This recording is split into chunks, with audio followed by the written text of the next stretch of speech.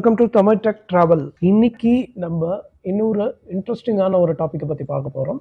என்ன டாபிக் அப்படின்னு பார்த்தீங்கன்னா, it's more about currency exchange and dealing with currencies. நம்ம வந்து ட்ராவல் பண்ணும்போது, ஸ்பெசிஃபிக்காக வந்து இன்டர்நேஷ்னல் ட்ராவல் பண்ணும்போது அந்த ஊர் காசை நம்ம எடுத்துகிட்டு போகணுமா, இல்லை இங்கேருந்து நம்ம கிரெடிட் கார்டு எடுத்துகிட்டு போய் யூஸ் பண்ணலாமா, இல்லை ட்ராவலர்ஸ் செக் எடுத்துகிட்டு போகலாமா, இல்லை டாலராக எடுத்துகிட்டு போகலாமா, பவுண்டாக எடுத்துகிட்டு போகலாமா, இந்த மாதிரி நிறைய கொஸ்டின்ஸ் இருக்குது. ஒவ்வொன்றுலையும் ஒரு அட்வான்டேஜ் இருக்குது, டிஸ்அட்வான்டேஜ் இருக்குது. So in this video we are going to see more about what is the best option available while traveling abroad, what kind of currency we can take, illa card எது எடுத்துட்டு போகலாம், which is very useful அப்படிங்கிறத இந்த எபிசோட்ல நம்ம பார்க்கலாம். So பேசிக்கா when we are planning to travel out of India, basically பார்த்தீங்கன்னா இப்போ நம்ம ஒரு ஊருக்கு ஒரு கரன்சி இருக்கும்.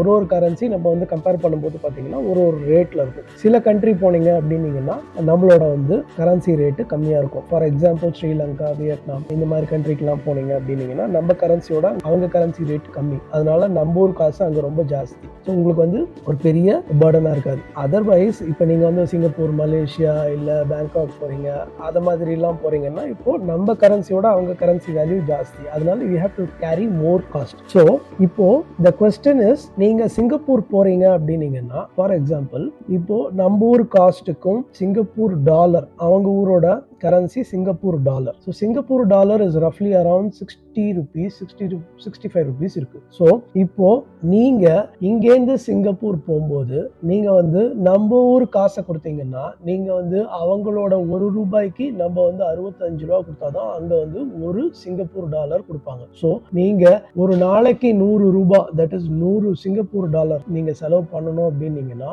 6500 ரூபா கொடுத்தாதான் உங்களுக்கு வந்து அவங்களோட 100 சிங்கப்பூர் டாலர் கிடைக்கும். ஸோ நீங்க வந்து இங்கிருந்து கொண்டு போய் அங்க கேஷை கொடுத்து நீங்க சிங்கப்பூர் டாலர் வாங்கறதுக்கு பதிலா, which I wouldn't suggest, நீங்க இங்கிருந்தே there are different options available. ஒன்னு, நீங்க வந்து நம்ம ஊர்லயே அவங்களோட கரன்சியை வாங்கிட்டு போகலாம், பாயிண்ட் நம்பர் 1. இல்லைன்னா நீங்க வந்து டாலரை வாங்கிட்டு போகலாம். Dollar is the most common currency which is used worldwide. நீங்க டாலர் இங்கேருந்து வாங்கிட்டு போயிட்டு அந்த ஊர்ல போயிட்டு ஃபாரின் எக்ஸ்சேஞ்சில் போயிட்டு நீங்க அந்த டாலரை கொடுத்தீங்கன்னா அவங்க வந்து என்ன பண்ணுவாங்கன்னா அதுக்கு ஈக்குவல் சிங்கப்பூர் கரன்சி அவங்க கொடுப்பாங்க. It's not only for Singapore, any country. So யூஸ்வலா பாத்தீங்கன்னா பீப்புள் பை யூஎஸ் டாலர்ஸ் வாங்கி வச்சுக்கிட்டு நீங்க எந்தெந்த கண்ட்ரிக்கு போறீங்களோ அதை அங்க கொடுத்து அங்கேருந்து எக்ஸ்சேஞ்ச் பண்ணிக்கிறது தான் the most common practice.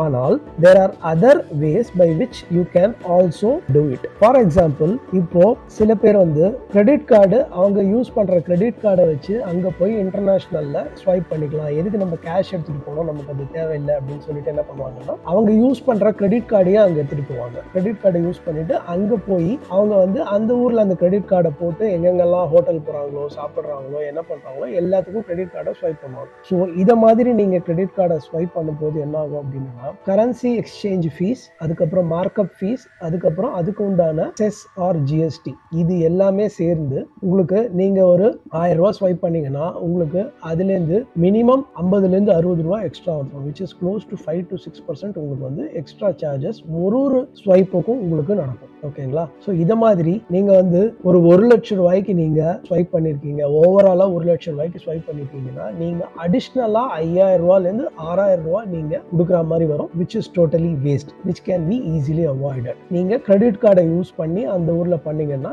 இந்த அளவுக்கு எக்ஸ்சேஞ்ச் காசு உங்களுக்கு வந்து போடுவாங்க, which is not at all required. So you can avoid using credit card. இதை விட மோசம், நீங்க கிரெடிட் கார்டை யூஸ் பண்ணி அங்க ஏடிஎம்ல போயிட்டு அங்கேருந்து எடுத்தீங்கன்னா it will be even more chargeable. Conversion charges ஜாஸ்தி இருக்கும். ஏன்னா கன்வர்ஷன் வந்து ஒரு நாளைக்கு மாறும். அதுக்கப்புறம் நீங்க யூஸ் பண்றது விசா கார்டு சார்ஜஸ் அப்படின்னு சொல்லிட்டு ஒன்று அடிஷ்னலா போடுவாங்க ஏடிஎம்லாம். ஸோ இதெல்லாம் வேற ஜாஸ்தி வரும். ஸோ கார்டை யூஸ் பண்றது, இந்த ஊர் கார்டை எடுத்துட்டு போய் எதர் நீங்க விசா கார்டோ இல்ல வந்து மாஸ்டர் கார்டோ நீங்க அங்க எடுத்துட்டு போய் நீங்க பண்ணீங்க அப்படின்னீங்கன்னா அடிஷ்னலா நீங்க 5 to 6% இல்ல 7% கூட, டிபெண்ட்ஸ் அந்த கார்டு அண்ட் டிபெண்ட்ஸ் அந்த பேங்க் அந்த ஊர்ல இருக்கிறது, அவங்க அடிஷ்னலா சார்ஜ் பண்ணுவாங்க, which will be a total waste. So கார்டை வந்து மேக்ஸிமம் யூஸ் பண்றது அவாய்ட் பண்ணிக்கோங்க. Second, travellers check. நிறைய பேர் வந்து இங்கேருந்து பேங்க்ல இருந்து டிராவலர்ஸ் செக் வாங்கிட்டு போயிட்டு அங்கேருந்து அங்க யூஸ் பண்ணுவாங்க. இல்லைன்னா இங்கேருந்து ப்ரீபெய்டு ஃபாரெக்ஸ் கார்டு அப்படின்னு சொல்லிட்டு ப்ரீபெய்டு ஃபாரெக்ஸ் கார்டு வாங்கிட்டு போவாங்க. இங்கேயே வந்து என்ன பண்ணுவாங்கன்னு கேட்டீங்கன்னா இங்க 1 லட்சம் ரூபாய்க்கு கொடுத்து ஃபாரெக்ஸ் கார்டு வாங்கிடுவாங்க, அங்க போயிட்டு அதை ஸ்வைப் பண்ணிட்டே இருப்பாங்க.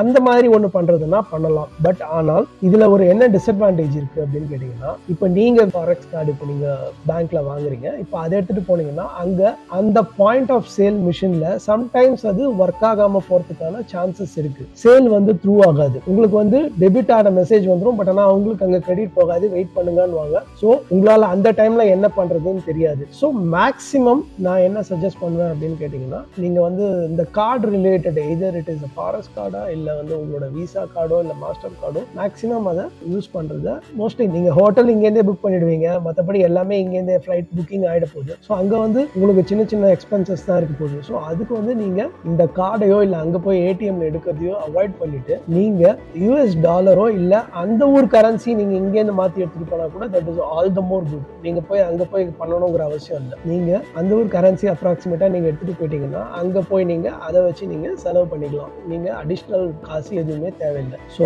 நீங்க கார்டை யூஸ் பண்றதுக்கு பதிலா நீங்க வந்து எதர் பர்டிகுலர் கண்ட்ரிஸ் கரன்சியோ இல்ல நீங்க யூஎஸ் டாலரோ எடுத்துட்டு போனீங்கன்னா you can save Hell lot of money. The next thing is சில பேர் என்ன பண்ணுவாங்க அப்படின்னு கேட்டீங்கன்னா, இந்த யூனிக் கார்டு அப்படின்னு சொல்லிட்டு கார்டு இருக்கு, ஃபாரெக்ஸ் கார்டு இருக்கு. So this is different from credit card and this is different from travellers card. இது வந்து forex card, basically unique card அப்படின்னு சொல்லிட்டு புதுசா ஒரு கார்டு இருக்கு which is being used by most of the people. நீங்க இந்த கார்டை யூஸ் பண்ணலாம். இது எப்படின்னு கேட்டீங்கன்னா, இதுல வந்து டிரான்சாக்ஷன் சார்ஜஸ், அதுக்கப்புறம் வந்து இந்த மார்க்கப் ஃபீஸ், எக்ஸ்சேஞ்ச் ஃபீஸ் இதெல்லாம் வந்து கம்மி. So that is the reason why people are going for this kind of cards. So இந்த கார்டை நீங்க பேங்க்ல இது நீங்க ஆன்லைன்ல அப்ளை பண்ணி வாங்கிக்கலாம். பேசிக்கா வந்து அவங்க சார்ஜஸ் ரொம்ப கம்மியா தான் பண்றாங்க. ஸோ அதனால நீங்க இந்த கார்டை நீங்க யூனிக் கார்டை அப்ளை பண்ணி வாங்கலாம். இதுல வந்து டிரான்சாக்ஷன் ஃபீஸ் பாத்தீங்கன்னா ரொம்ப கம்மி தான். தே சார்ஜ் அரௌண்ட் 2 to 3% தான். ஸோ நீங்க ஒரு பேசிக்கா ஒரு அமௌண்ட்டை இங்க வந்து நோட் பண்ணிட்டு அங்க போயிட்டு இந்த கார்டை யூஸ் பண்ணி இதுல வந்து ஃபெயிலியர் ஆஃப் டிரான்சாக்ஷன்ஸும் ரொம்ப கம்மியா தான் வருது. It is going through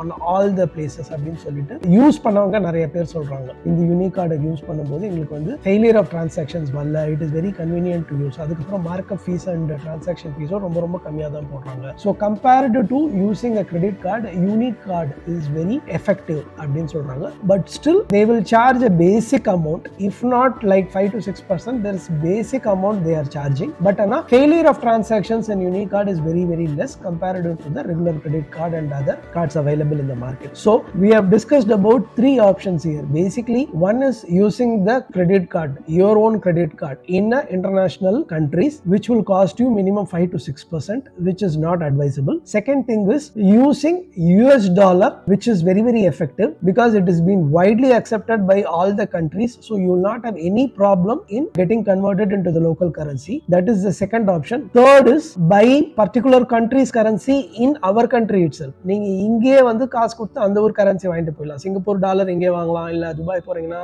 gram இங்கே வாங்கலாம், லண்டன் போறீங்கன்னா பவுண்ட்ஸ் வாங்கிடலாம், ஸோ நீங்க பேங்காக் போறீங்கன்னா பாட் வாங்கலாம். ஸோ எல்லாமே இங்கே கிடைக்குது. நீங்க இங்கே கூட வாங்கிடலாம், ஒன்றும் பிரச்சனையே கிடையாது. அந்த கரன்சி எடுத்துட்டு போனீங்கன்னா அங்க போய் செலவு பண்ணிக்கலாம். ஸோ உங்களுக்கு அடிஷ்னல் சார்ஜ் எதுவுமே வராது. நீங்க கார்டு யூஸ் பண்ணாலும், ஃபாரெக்ஸ் கார்டு, டிராவல் கார்டு, நீங்க எது யூஸ் பண்ணாலுமே உங்களுக்கு charges will be definitely applicable. Like 10% இல்லைன்னா கூட பேசிக்கா கிரெடிட் கார்டு யூஸ் பண்ணீங்கன்னா 5 to 6% போயிடும். நீங்க டிராவலர்ஸ் கார்டு யூஸ் பண்ணீங்க, ஃபாரெக்ஸ் கார்டு யூஸ் பண்ணீங்கன்னா 2 to 3% depends on the plan and card what you are going பண்ணுவாங்க. இது அவாய்டே பண்ண முடியாது. ஆனால் நீங்க எய்தர் டாலர் எடுத்துட்டு போனீங்கன்னாலோ இல்ல அந்த பர்டிகுலர் கரன்சி, அந்த ஒரு கரன்சியை நீங்க எங்கேருந்து வாங்கிட்டு போறது தான் இருக்கிறதுலயே the best option to travel when you are going out of India. So if you have any other opinions or if you have any other options or whatever it is, please share it in the comment box. இது உங்களுக்கு யூஸ்ஃபுல்லா இருக்கு அப்படினாலும் நீங்க இதெல்லாம் mention பண்ணுங்க. Okay, thank you and let's see you in the next episode. Thank you.